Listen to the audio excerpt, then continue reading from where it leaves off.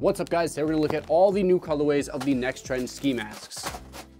Yo, it's actually Tony here narrating this video, not Devin. I thought it'd be kind of fun to collaborate on something for once, so I'm going to be narrating this, and this is going to be the NXTRND ski mask. Now, if you guys know anything about NXTRND, it's they're always on top of all the football accessories out there, and ski masks are going to be one thing that are still super popular year over year.